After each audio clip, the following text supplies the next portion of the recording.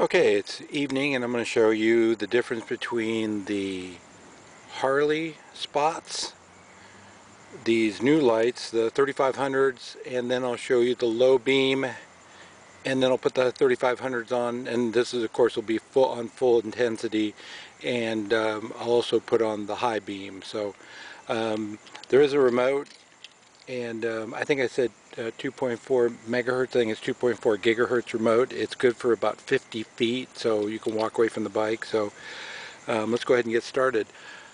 As you can see down there, the lights, there's a porch light and there's a street light. It's about 300 feet away. So I'm going to turn on the Harley spots, and you can see there's the Harley spotlight.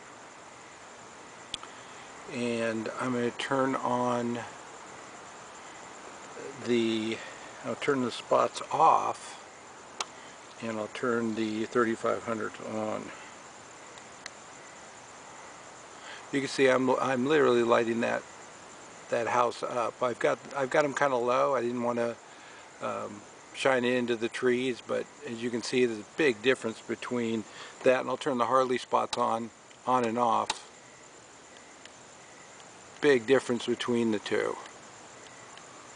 Okay, now I'm going to turn that off. I'm going to turn the Harley spots off. I'm going to turn the headlight on, and I'll turn the spots on, Harley spots on, and now I'll show you the 3500 on full.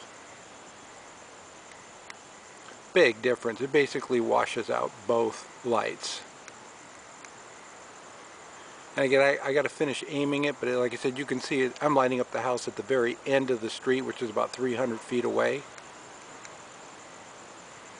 And when I put on the high beam,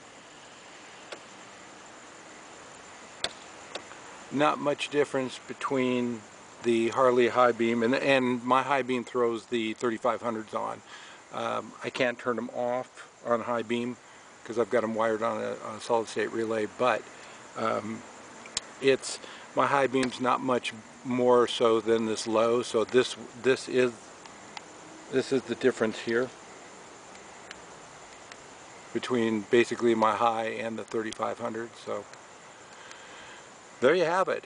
A lot of light. You can see